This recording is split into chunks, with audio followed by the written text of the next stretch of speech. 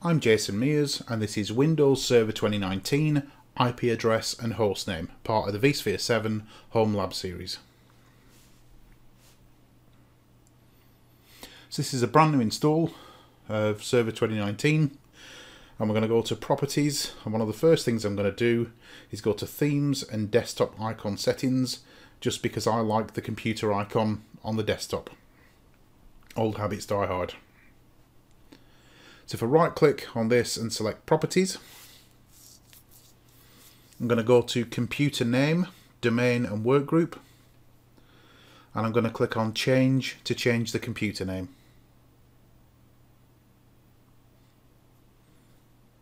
And I'm going to call it AD101, Active Directory Domain Controller with an IP address that ends in .101. And I'm going to tell it to restart later because the next thing I want to change is the IP address for this machine, because currently it's on DHCP. Not a great idea for a domain controller. We really need a fixed IP address so that things can find it. Bear in mind that if you're doing this over remote control, you may lose connection to the server because you're changing the IP address.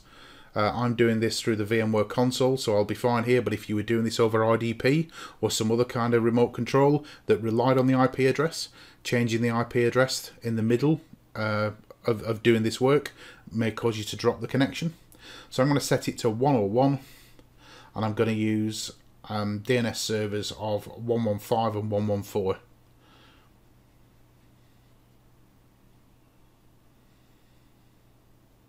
And I'm going to disable NetBIOS over TCP/IP.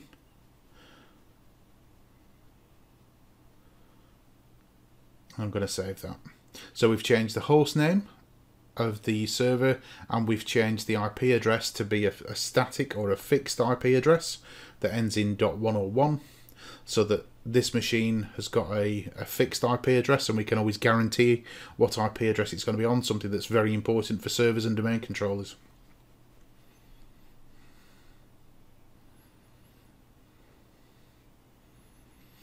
So we're going to restart the host and then log back into it just to make sure that those settings have taken effect.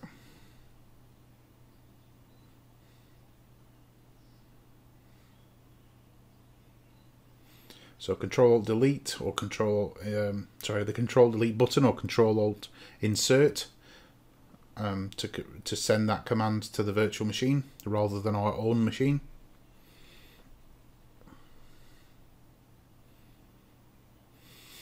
When Server Manager starts up, we'll look at the local server and we'll look at the details just to see what we've currently got set for the host name and the IP address. So the computer name has changed, it's now called AD101, and the Ethernet address or the IP address is now .101. So we've successfully changed the host name and give it a fixed IP address. If I just go to a command prompt and type hostname, we can just I'm going to do an IP config first, just to show the IP address. So this is the basic version of IP config. I'm going to do IP config again with a /all to give slightly more information.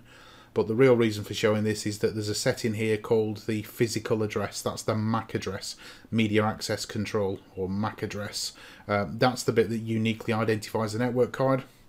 I'm also going to do a root print, and we can see which routes and which interfaces we're going to use for IP communication. So ipconfig all, and root print are probably the commands you'll use most. I'm just going to stick another one here, which is arp-a, and this is a list of all the IP addresses and MAC addresses that the server is currently aware of. Again, just quite useful for troubleshooting.